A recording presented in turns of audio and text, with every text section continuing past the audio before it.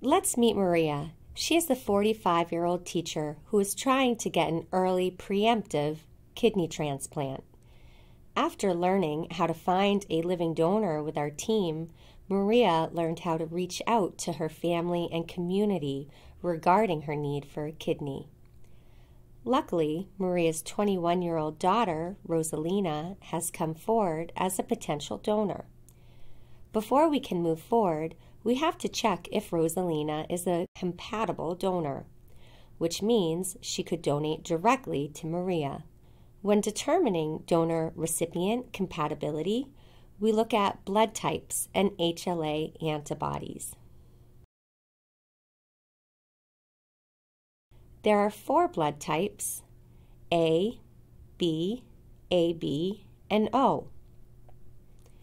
Blood type AB is considered a universal recipient, meaning they can receive from any blood type. However, if you have a blood type A, you can only receive a kidney from a donor with a blood type A or blood type O. If you have a blood type B, you can only receive a kidney from a donor with a blood type B or blood type O. And if you have a blood type O, you are compatible with donors who are also blood type O. Normally, when we talk about your blood type, you also hear a positive or a negative at the end.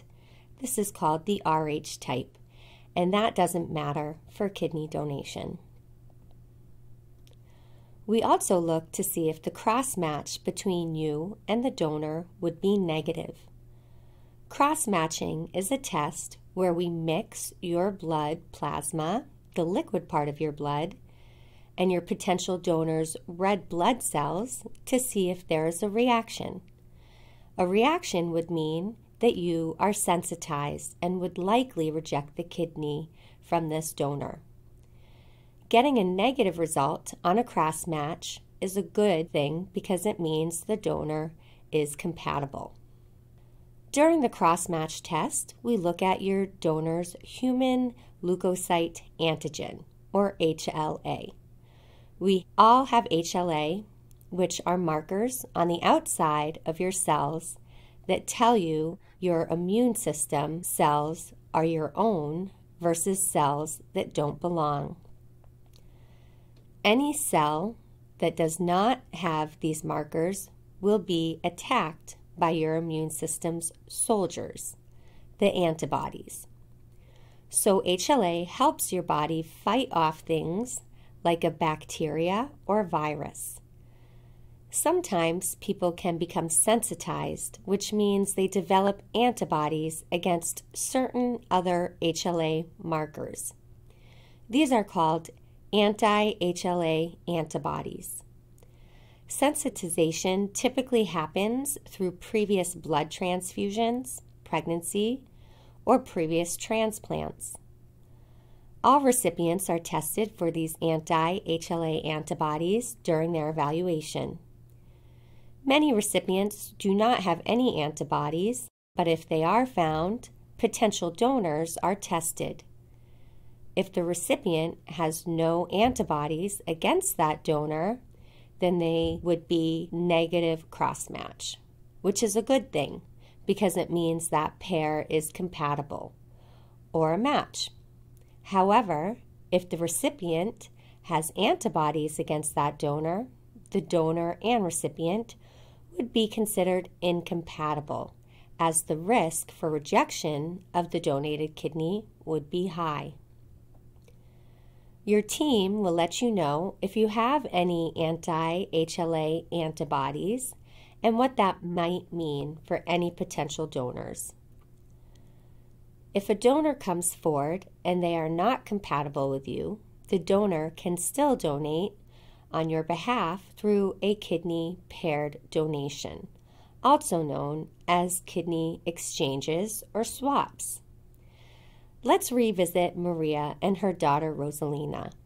It turns out that Maria's blood type is A, while Rosalina's is B. This means they are not a match or are incompatible.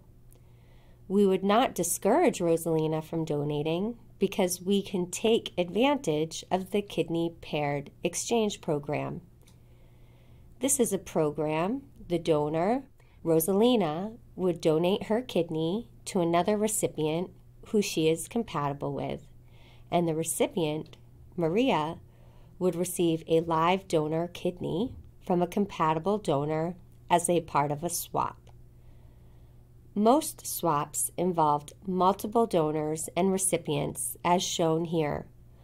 Overall, the goal of the paired exchange is to find better matches for all recipients involved, including you. In addition to blood type and HLA, a paired exchange can also look at age, distance, and timing of donation when checking compatibility.